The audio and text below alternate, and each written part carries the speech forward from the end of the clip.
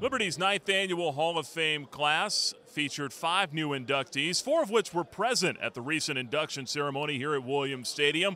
Those inductees include Dave Williams, former strength and conditioning coach, basketball standout Julius Nwosu, former football star Richard Shelton, and one of Liberty's best softball pitchers of all time, Katie Phillips Bigham. Everyone came together at Williams Stadium for a very special ceremony, and we had a chance to catch up with several of the inductees. Here are some of the sights and sounds from that ceremony.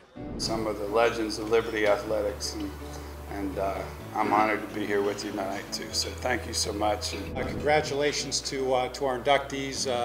As you heard tonight, these are champions for Christ. They are wonderful ambassadors for the university and certainly for the athletic program, and we're very honored to have them and their families and friends with us tonight. But I thank God that I have all you guys to support me, you know, and help me to get there. And we did it together. And this is not just an award for me, it's just an award for all of us, okay? And I just want to thank you guys. God had a purpose and a reason for my experiences here, and I pray that I can be a light through the blessings He's given me. In closing, again, thank you all for this honor.